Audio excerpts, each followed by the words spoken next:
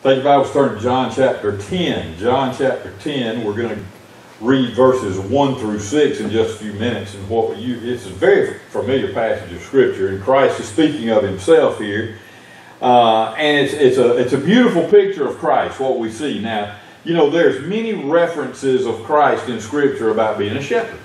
Well, we know that. He is known as the Good Shepherd, and he really is. But there are many references in Scripture, even in the Old Testament, before Christ actually came, that refer to Christ as a shepherd or the Good Shepherd.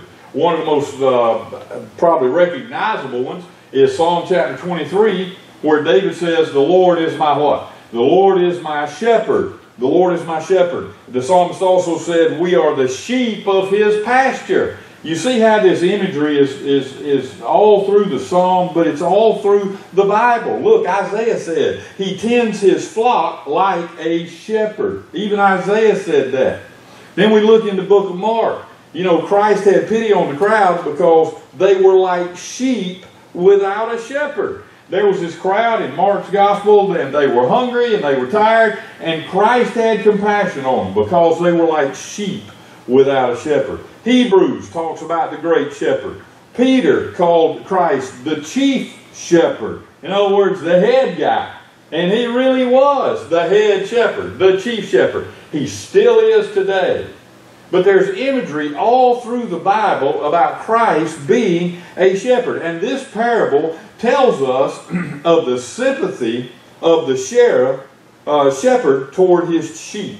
Let's read together, starting in verse 1 of chapter 10 of John. It says, "Verily, verily, I say unto you, he that entereth not by the door into the sheepfold, but climbeth up some other way, the same is a thief and a robber. But he that enters in by the door is the shepherd of the sheep. To him the porter opens, and the sheep hear his voice, and he calls his own sheep by name and leads them out. And he puts forth his own sheep, that he goes before them, and the sheep follow him, for they know his voice. And a stranger will they not follow, but will flee from him, for they know not the voice of the stranger." And verse 6 says, "This parable spake Jesus unto them, but they understood not what things they were which he spake unto them." Father, I pray that you would help us to understand this parable and help us to understand just how good a shepherd you are. Father, I pray that we would understand that you are the one who has our best interest at heart. Lord, you are truly a great shepherd. And I pray that we would see that and turn to you today and follow you, for it's in your name we pray. Amen. Now look, there are some things that we have to identify here first before we go on any further. First of all, he talks about different things. The first thing right there in verse 1, he says, "Verily, verily, I say unto you, he that entereth in not by the door into the sheepfold." What is a sheepfold? Have you ever stopped to think about that? Well, there were actually two types of sheepfold. There were those out that naturally occurred out in the wilderness, where they would take the sheep to graze. And maybe it was just an outcropping of rocks where the shepherd would go in and he would call the sheep, and they would follow him into this opening, into this rock enclosure, and they would there spend the night. He would bed the sheep down for the night. But there were others that were in town. The way it was set up is that most towns at that time had a big enclosure. It could have been a big room in a big building, or it could have just been a big pen out on the outskirts of town. But all of the shepherds in that area that lived in that town would bring their sheep to that one pen. And it was still called a sheepfold. That's where the sheep were kept for the night. And so when Christ starts telling this parable, he says, you know, there are some people that try to get into the sheepfold by another method than going in through the gate. And he said, if you go in through the gate, then you're a shepherd. But if you don't, you're a thief and a robber. He didn't have anything good to say about it. And so the sheepfold was an enclosure that held the sheep for the night. All right? And some people have interpreted this as being the sheepfold as being the world. We're all sheep and we're all here in this world time. Some people have interpreted it as being the church. and some have interpreted it as being heaven. And you know, I guess in some form or another, you could probably equate the sheepfold to one of those, because ultimately we are in the world, and ultimately those of us who are saved are in the church, and will be in heaven one day. But you know what? Here's what he's talking about. He's talking about the followers of Jesus Christ. He's talking about those who recognize his voice. He is their shepherd. But he talks about the sheep as well. I mean, he could have been talking about mankind, or he could have been talking about just those who belong to Jesus. He could have been talking to the Israelites. He said, you know what? The ones that hear my voice follow me. And he was talking to Israel when he was saying this, and he said, you know what? Those people that hear my voice and recognize it, they're my sheep, and they will follow me. But think about the implication of that for those who were Pharisees that did not follow him, that did not hear his voice.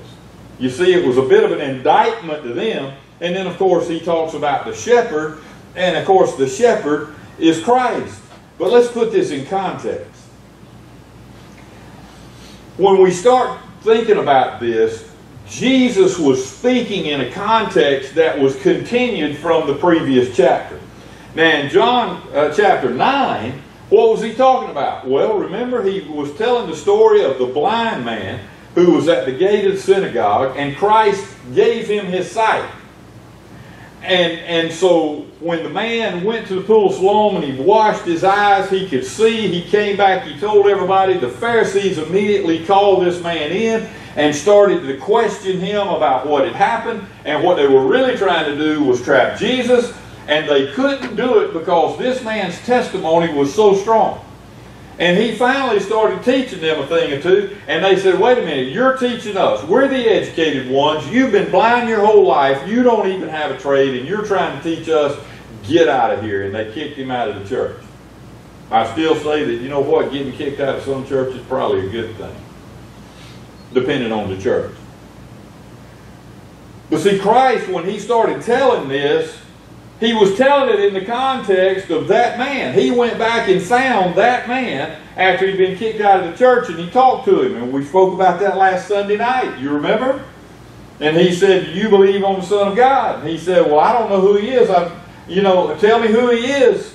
And Christ looked at him and said, you have both seen him, and he is talking to you now. And remember what the man did? He fell to his feet, fell to the feet of Jesus, and he worshiped Jesus. He believed. And then Jesus starts telling this parable of the shepherd and the sheep. So see, when we put this in context, he's speaking to the Jews of the time. He's also speaking to all of those who have accepted him, but he explains who the thieves are. Who are the thieves? Now remember, take it in context. He was talking about the episode where the blind man was healed and had been kicked out of the church. You know who the thieves were? They were the Pharisees. The Pharisees were the ones who were trying to lead Israel astray. And they didn't come into the sheepfold by the gate. They were the ones trying to hop in over the fence. And Christ said, anybody that doesn't enter in through the gate is not a good shepherd, is not the shepherd, and they are thieves and they are robbers. And so the Pharisees were the false shepherds who rejected the man. And like I said, there were two kinds of sheepfolds, one out in the country and one in town. Now those in town, it was a room or it was a big enclosure of some kind. And in the morning, all of the shepherds, now all of those sheep herds, were out there mixed together in that big pen. And it's a fascinating thing.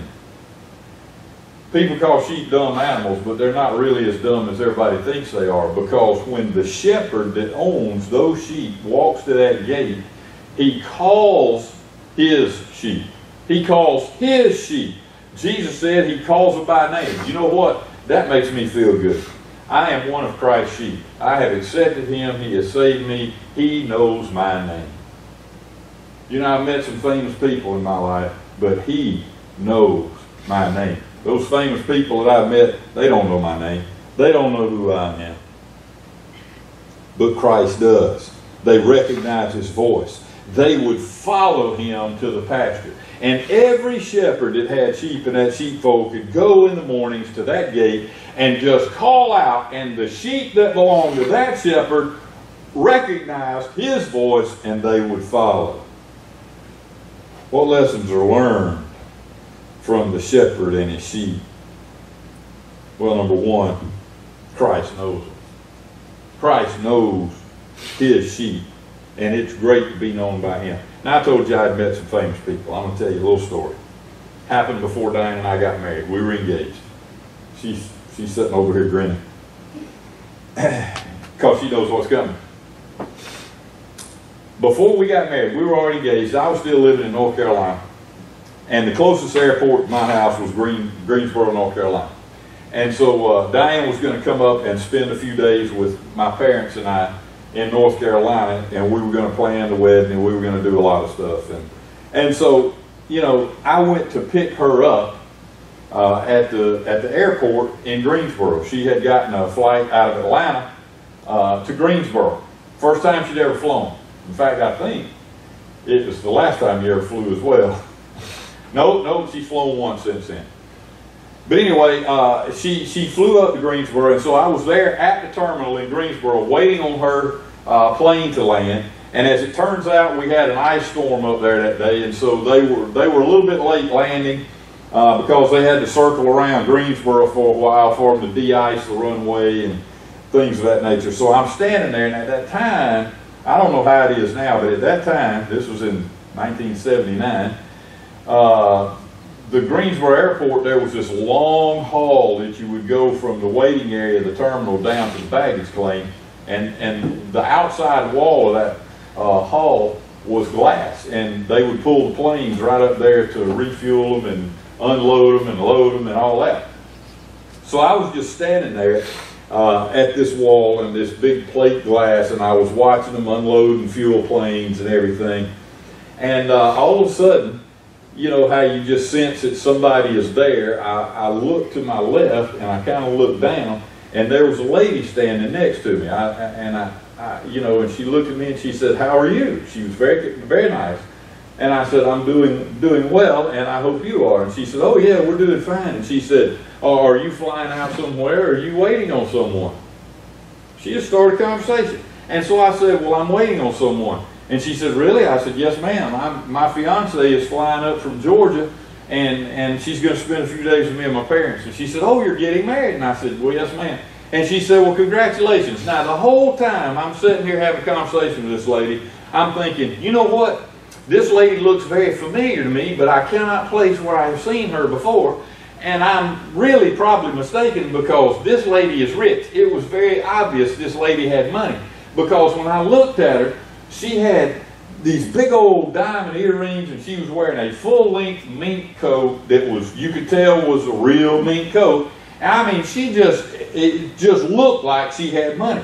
The second thing that jumped out at me was this woman was gorgeous. She was beautiful. She had blonde hair down on her shoulders, and she just had a pleasant smile, and she was just a beautiful woman, and she was rich. And I thought, I know I've seen this woman somewhere before, but I don't know where I've seen her. And I can't imagine having met this woman before. And so, you know, finally this gentleman came up and he said, "Well, are you ready? It's time for us to board." And she said, "Yeah." And she said, "It's been very nice talking to you." And I said, "And yes, ma'am, you as well. Y'all have a safe trip." And they go on, and I thought, man, where have I seen that woman before? And I just kept on. And so Diane gets there, her plane finally lands, we get her baggage, and we're on the way home, and the airport was probably 30 miles from my house, 40 miles maybe, so we're driving home. And I told her about this lady, and I said, "I know I have seen that lady somewhere before in my life, but I don't know where, and I can't imagine knowing anybody like that." And just before we got to our house in Providence, I said, "You know what? I just figured out who that woman looks like." And she said, "Who?" I said, "It looked like that woman that played I Dream of Jeannie on TV." I said, "But it couldn't have been her. What would she have been doing in in Greensboro, North Carolina? What was her name?" And we thought for a few minutes, and Diane finally remembered her name. She said her name was Barbara Eden. I said, "That's right, that was her name. It looked just like I Dream of Jeannie girl." And I thought, well, but that couldn't have been her. But I know I've seen that woman somewhere. So we get home, and we're sitting there having dinner that night, and I was telling my mom and dad this story, and I said, you know, she kind of looked like that woman that played I Dream of Jeannie. And my mother started laughing. And I said, what's funny? And she said, it was her. I saw a story on the news tonight. She had been in town doing something all week, and she was leaving today. And I looked at Diane and I said, I was talking to I Dream of Jeannie. I was talking to a famous person, and I didn't even know it. I know it now. And you know what? I bet if you were to find Barbara Eden, if she's still living, I don't even know. But if you could find Barbara Eden nowadays, say, hey, you remember a kid in Greensboro, North Carolina in 1979, kind of tall and skinny and ugly with big ears and all that? You know, she'd probably say, huh? She wouldn't remember me from Adam. But I remember meeting her. You know what? That's just with a famous person. Let me tell you something. The thing about God is, not only is He famous, He's God. He is the Lord of all. And listen, I met Him. I know who He is. But the best part is, He knows who I am. See, that's one good thing about Jesus being the good shepherd. He knows His sheep. He knows who I am. God knows me. Verse 3 right here says He calls His sheep by name. He says in verse 14, I know my sheep and they know me. Aren't you glad that God knows us? And get this, He knows us even though we're sinners. He knows our weaknesses. He knows our failures. He knows our temptations. He knows our sins. He knows us better than anybody else. But He still knows us and claims us and died for us anyway. That's what makes Christ the Good Shepherd. He loves us in spite of our failures. Christ knows His sheep, but get this, Christ also calls us. It says here that He walks to the sheep gate. He walks to the gate, and even though there are numerous sheep out there, He calls us. And we hear His voice. He knows us, and He calls us. Well, where does He call us from? You ever think about that? Now, in this story right here, He was calling the sheep out of the sheepfold. Where does He call us from? And where are we going? Well, in the technical sense that Christ is talking about, He calls His sheep out of the sheepfold. Where there are many, many, many sheep, He calls His out and leads them out to pasture to provide for them everything that they need. And that's what He does for us. Ultimately, one day, He will call us and we will hear Him and we will be called out of this world to be with Him forever. And I got to thinking about that. About people who met Christ, who He called. Think about the disciples. He called them and they responded. They left what they were doing. One of them was a tax collector. He just walked by and said, follow me, and he quit what he was doing and followed Him right then. All the disciples He called and they responded. Our kids get up here and sing the Zacchaeus song, you know. I used to love the story of Zacchaeus when I was a kid, because he was a little short guy, he couldn't see. But he heard that Jesus was coming and he wanted to see Jesus, so he climbed up in a sycamore tree. And the Bible says when Jesus got to that tree, He looked up and He saw Zacchaeus, and He called Zacchaeus by name. He said, Zacchaeus, come down, because I'm going to your house. What did it say Zacchaeus did? He probably jumped out of that tree. He was eager to respond. Mary Magdalene, I think about her. She went to the tomb on Sunday morning. Stone was rolled away. She was upset because the body was gone. And she turned around and there was a man there that she didn't recognize, but she she fell down crying, and he said, "Why are you crying, woman?" She said, "Because they've taken my Lord, and I know not where. Sir, if you know where they've taken him, please tell me, and I will come and take him away." And then he called her by name, and he said, "Mary." And she recognized his voice. He is the Good Shepherd. Then there's Lazarus. There's Lazarus. His sister said, "Lord, if you had been here, he wouldn't have died. You could have healed him."